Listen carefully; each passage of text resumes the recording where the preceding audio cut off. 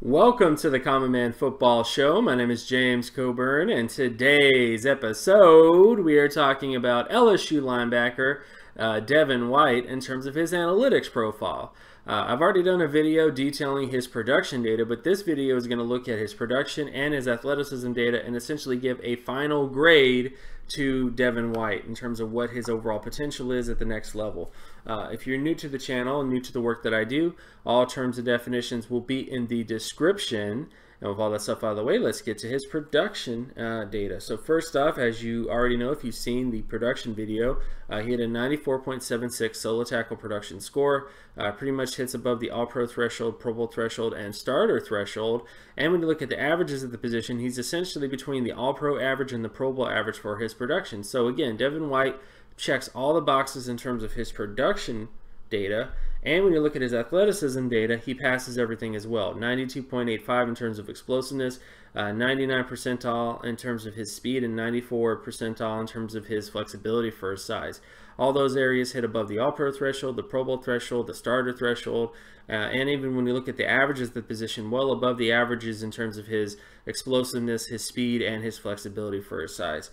So there are really not a lot of downsides, sort of areas when it comes to Devin White.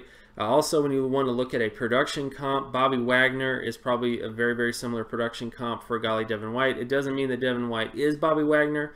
It just means that he had a similar production score. So this is more of a data comparison than an actual comparison of the players, if that makes any sense. But data-wise, Bobby Wagner is a very similar production comp to Devin White. And when it comes to athleticism comp, I was surprised to see this, guys, but it was Brian Urlacher.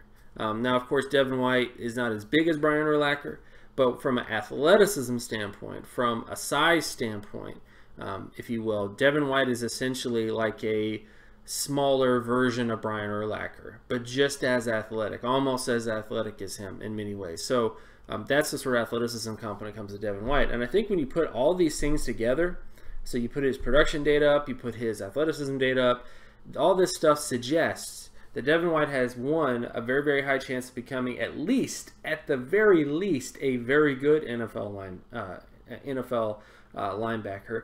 But two, that the chances of him becoming a high quality linebacker, so like a generational linebacker, are also very high as well, if that makes any sense. So again, great profile.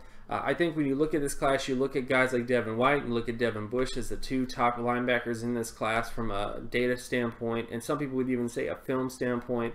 And I think both these guys, you really can't go wrong with either one of these guys. Both of them have great data profiles. And of course, you know, I know a lot of people on film will prefer one over the other. And again, that's up to the film people. If you're someone who likes Devin Bush more on film, put Devin Bush over Devin White. If you're someone who likes Devin White more than Devin Bush, put Devin White over Devin Bush. So it's really up to you in terms of what your personal preference is. But both these guys have great profiles, great indicators for success, and are both worthy of first-round consideration. With all that stuff out of the way, of course, my name is James Coburn. You can find my other work at draftcoburn.wordpress.com. You can also follow me on Twitter at Gemmetrics. And if you like this content and you want more content like this, be sure to leave a like and subscribe. Share this video as well with anybody that you know. Hit that notification bell in case you want to be reminded when another video of mine drops. And of course, check out my Patreon page. The link is in the description. If you love the content that I put out, if you love the videos that I put out, if you religiously watch the videos that I put out, become a Patreon subscriber today. The big thing I'm doing this year is if you are a Patreon subscriber, you will get the 2019 NFL Draft Analytics Guide for free for at least the months of February, March, and April. And on top of that, you'll be getting bonus content. And as I tell on most of my videos as well, if you are a Patreon subscriber and you have a player request, or you want somebody, if you want a video on someone on this channel, those Patreon subscribers get priority over every other subscriber. And that's just because, again, those guys are contributing a lot more.